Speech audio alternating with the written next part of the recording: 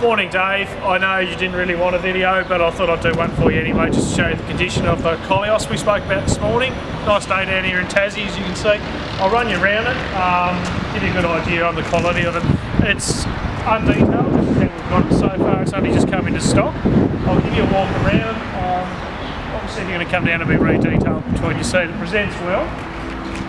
See the front end's all clean and tidy there, you've got no problems there. There's a few minor touch-ups that we need to do, which will happen. As you're aware, it's diesel. You see under there, it presents well in under the bonnet. It appears to be a one owner as well. Up through this, so you can see the front and rear tyres are actually quite new. There is a minor little scrape down here, nothing too serious, and I'll just show you the service history. Weather shields there are a bonus, mate.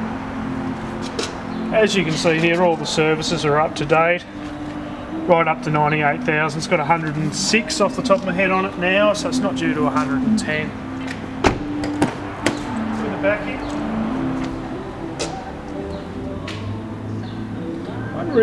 You don't see this a lot. On these you've actually got the shade. You didn't mention if you had kids or not, but this will actually come up and hook in place. Not a bad thing there at all. Even if you've got groceries or something you're back in with, they pull every little bit of helps. You've got your tow bar there as well. This needs a hitch, I'm not sure if that's in the car or not. I can have a look for you. In the back here. This is also handy, the way the back door opens. I know you've probably looked at them a few times. If you've got groceries or something there in the back, parked on a hill or whatever, stop everything sliding out and still get it out. Or if you want to, you can lower it down. Put your cargo cover there. In underneath your spare. Your spare looks brand new and all your tools and everything there as well, Dave. Up through this side, same thing, good condition. A couple of minor little marks, but nothing to worry about. Overall, all in all, for the actual year and the kilometres on it, it's in very good condition. It's push button start.